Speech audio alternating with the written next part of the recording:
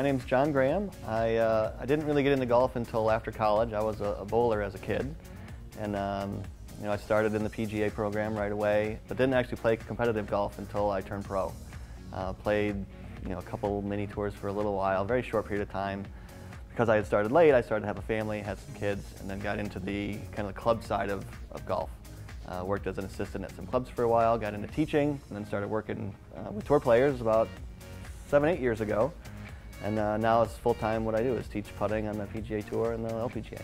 I got involved with the golf science part of things with Eric and Paul. We talked at some forums and some conferences and things, and I'm definitely on the math and science side of coaching, at least in terms of my information and my education.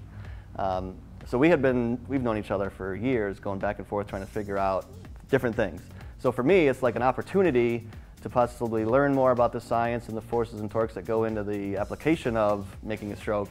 My goal is to provide the anecdotal on-course experience of, okay, well, here's what's really happening in the real world versus what we think should be happening in theory and in a lab, and kind of meshing those two to come up with the best combination of lab experience and on-course experience. A bunch of players will come to me with some mixed set of skills. They're mainly involved like their stroke technique, how well they can control distance, and how well they can read a green. And depending on how that particular person's recipe of those skills fit together, everything is kind of monitored and kind of directed toward making the three of those things fit well together for that person. More often than not, most people will come to me first for the green reading side of things, because that's kind of how I got my start on the putting side. And then through that, we start working on distance control and stroke if we need it. I would say a good number of players don't really understand what a good fitting is. So one of the things I'm hoping to do while I'm here is to start interjecting more of that into my clientele.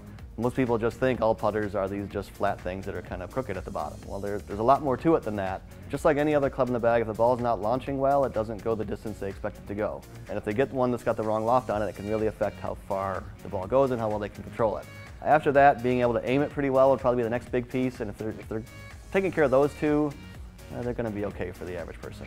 Part of me being involved with Ping is kind of working together, trying to figure out, okay, what is the best way to get a good fitting done, whether it's in a studio or at a golf course, and try to figure out how do we match these skills along with the putter itself to generate some improvement.